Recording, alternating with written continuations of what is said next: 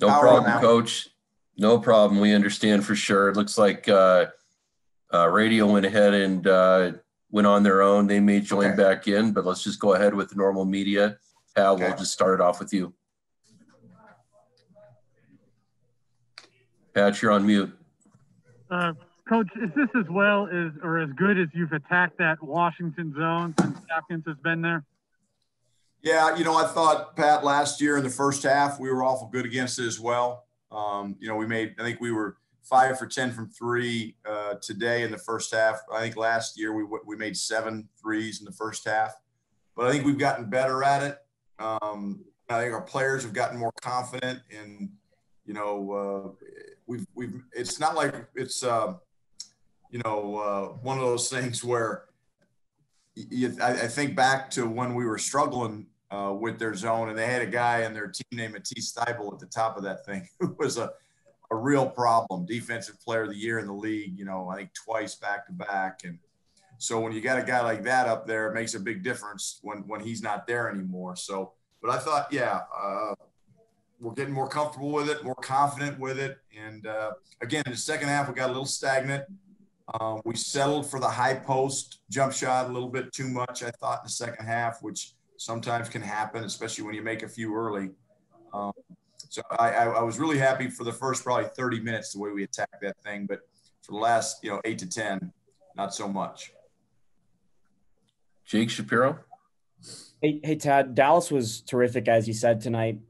Through the first 6 games now, he's top 10 in the country in field goal percentage. He's just been so efficient for you guys and culminating in tonight. What has he done for you guys that has just been so efficient and so well? Well, he's got a great touch for a big guy. He's got great length, obviously being 7 foot. He made some really tough shots tonight. That jump hook going over his left shoulder is a really hard shot to contest when you're a 7-footer. Now, I think one of the things Dallas is going to have to do is start going over that other shoulder a little bit and coming up with a counter move in the post, because I'm sure people, when he keeps playing the way he's playing, he's going to start seeing double teams. He's going to start seeing guards digging down more, when he puts the ball on the floor. So getting deeper catches and going over that other shoulder rather than just the left shoulder all the time, is something he's going to have to expound upon. But, if they don't double him, he's a threat down there because he can really score the ball. And I can't remember after what game it was. I think it was after the Tennessee game. I think he was 1 for 1 against Tennessee, if my memory serves. And I remember coming into the next staff meeting in the morning, and I said, guys, we've got to get this guy more shots. He's got to be more of a focal point of our offense. And we told the team that as well. And they really have responded, and because he's very efficient, with his shots, and doesn't take a lot of bad ones. But every time he touches it down there, you feel like something good's going to happen. And I feel the same way about Evan. And Coach is exactly right. Of course, 1 for 1 against Tennessee. We'll go ahead with Justin. Coach, what is it about Jeriah Horn that has just allowed him to fit so seamlessly in your system? And how much of a spark has he been for you guys, just being that first guy off the bench? Yeah, big spark. Jeriah is an important part of this team. And he plays starters minutes, Justin. He had 22 tonight. And the one thing about Jeriah, he's very comfortable on the floor. He's very coachable and he wants to learn. But he's also one of those guys that doesn't overthink the game. He plays with great instincts, especially offensively. Keep challenging him on the defensive end. Both he and Keyshawn, I think we keep challenging those guys to guard at the level that those other guys are guarding at. And if he does that, our team's going to be really, really good because he can make shots and he's a very crafty player. And Jeriah knows how to get his shots. And he's a veteran guy. So made some big plays out of the high post again in the first half. Didn't make the same shots he did in the second half that he made in the first half. But I've got a lot of confidence in Jeriah, and he's a big part of this team. Okay, we've got a question for Thomas Gahan. Hi, Tad. Last time you guys played at T-Mobile Arena was just days before everything went to hell, and it was a very disappointing end to the last season. How did it feel coming back in here tonight and having a nice win like you did? Good to get the taste out of our mouth, to be honest with you, Thomas, because you're exactly right. And it was the day before, the Pac-12 tournament was canceled. The NCAA tournament was canceled. It was literally the day before.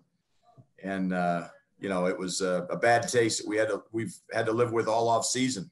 And, we obviously didn't get a chance to play Washington State back in December. We got to get that game rescheduled and get a date for that. That has not been done yet, which is frustrating, but we need to get another crack at them. But it won't be in this building. It'll be in our building.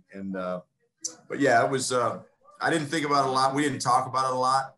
One of my assistants said something to me at shoot around today and I ignored him. I didn't even respond. So. Okay. Pat Rooney, go ahead. Tad, you talked this week about being better on the offensive glass. I think you wound up having 12 tonight. Even in the first half, when you weren't missing a lot of shots, you were getting a lot of good second chances. Really from the get-go with Dallas's tip in. Did you, were you happy with the effort on that end? I was. I still, we had a couple fouls going for offensive rebounds. I consider those good fouls, Pat. Those aren't bad fouls. Now, there's a couple of them where we need to try to get even with the defensive guy who's trying to box us out. We're sometimes trying to jump over their back or push them in the back, and that's easier to try to do than get around them, because getting around them takes effort. And so there's still a lot of room for improvement. But I was anytime you have 12 offensive rebounds, you'll take that every night. I mean, we'll live with that. So, and we out rebounded them pretty convincingly, plus 15. And so I thought, again, that's another area when you emphasize something as a coach and your team comes out and does it, it's a good feeling. Anything else for Coach? Okay, Pat, go ahead. One final question. Go ahead. Yeah, Coach, just wondering, I don't know how much you've gotten to look at Grand Canyon yet, but, what's going to be a challenge coming back and doing this again in 48 hours?